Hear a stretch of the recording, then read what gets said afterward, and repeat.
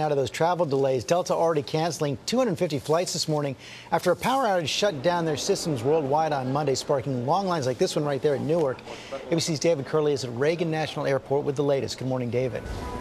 Morning, George. Another tough morning already for Delta. Look at this. Here's a delay of 3 hours if anybody wants to go from DCA to Lexington. And here's the reason why. Long lines again here at Delta this morning. As you mentioned, they have already canceled 250 flights today. That's on top of the 1,000 flights canceled yesterday. The airline's trying to move aircraft and crews into positions so they can clear out this backlog and get people moving. Here's some good news, George. Anybody who's been delayed 3 hours or more can now get a voucher from Delta. Thank goodness for that. I guess this all started with a power outage, but how come there was no backup generator? You know, Delta is not being forthcoming. The Georgia Power Company is saying that electricity was never interrupted to Delta. So the question is, a piece of Delta equipment failed. Why wasn't there a backup? Why wasn't there a workaround? With tens of thousands of passengers affected, Delta is not telling us why so far.